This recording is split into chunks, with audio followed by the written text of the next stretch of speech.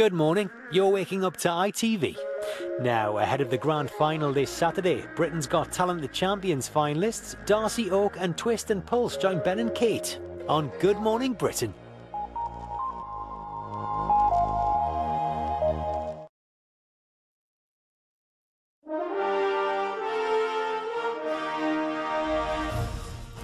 Good morning, Britain. Boris Johnson faces a fresh challenge in the Scottish courts over his Brexit plans, with campaigners calling for the threat of imprisonment.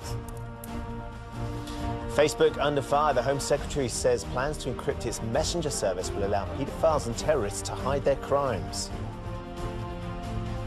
Britain strikes gold again as Katarina Johnson-Thompson wins the heptathlon at the World Championships. Protecting the president, we meet the top dog who stopped this intruder from entering the White House and who's being honoured for his bravery right here in Britain today. The Rugby World Cup is hotting up. England face their toughest test so far when they take on Argentina.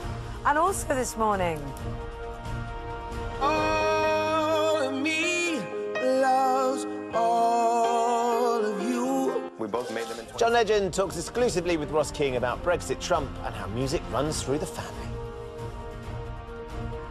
And I'm in North Devon, where the winds are starting to pick up as we feel the remnants of ex-Hurricane Lorenzo. It'll be shifting its way southwards across the UK through today, bringing wet and windy conditions. And of course, I have the weekend outlook for you. All those details and more coming up on the programme. Friday, 4th of October 2019. Live from Television Centre in London. This is Good Morning Britain with Ben Shephard and Kate Garraway.